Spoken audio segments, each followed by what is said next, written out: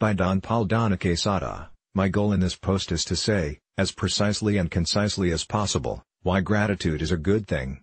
Because in spiritual parlance and self-help guides of all sorts, we hear it, and it sounds intuitively correct, but I'd like to be able to understand why gratitude heals, rather than have it feel like a dogmatic commandment.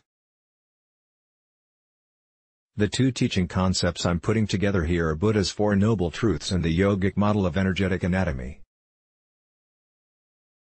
Buddha has famously pinpointed our attachments as the source of our chronic, self-inflicted, emotional angst. In the second noble truth, he called it Trishna, which means thirst, but refers to any number of tangible and intangible attachments that we carry, at any moment in time. While this idea is often erroneously translated so as to make desires themselves the bad guys, it is rather, our attachment to them, that causes anguish. To make this less abstract, an attachment is any rigid preference. Any mental insistence that things have to be a certain way, or take a certain form. We all have many of these attachments running, at any time, like open apps in our iPhones. For example, that I'll never lose my money, or my job, or my car. That I'll get the call back, or the publishing deal, or the award. That others understand me, that my peers respect me, that my family approves of my decisions, and on and on.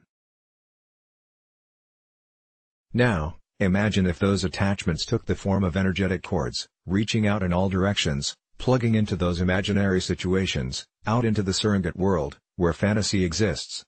See my drawing, above. From the point of view of energetic anatomy, our life force, or prana, comes into our bodies through the crown of our heads. Like money given to us, it is now up to us to manage it. If that energy gets siphoned off into myriad attachments, through energetic tendrils, reaching out into 100 various and sundry fixations, then we've invested poorly and the result will be exhaustion at best, and illness at worst. This is where gratitude comes in. Gratitude quells the inevitable discontent that comes from the endless reaching and grasping. If Trishna is thirst, then gratitude is what quenches it, at the root level, from the inside, before those insatiable energetic tendrils even have a chance to stretch out and place their suction cups on anything, on the outside. So, closing with the analogy of having open apps in our iPhones, something I didn't know was a problem, until my grown kid looked at me aghast, while swiping them all up and making them vanish. How was I supposed to know? Our attachments, like those open apps, sap our energy and drain our batteries. So, harnessing and managing our energy, as martial artists and yogis have always known, becomes the whole game.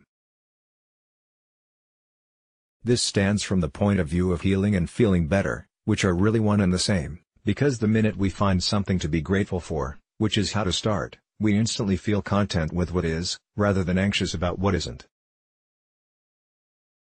At that very instant, the inner struggle recedes, as we bring our focus on what we have, which feels good, rather than on lack, which feels bad. Let's block ads.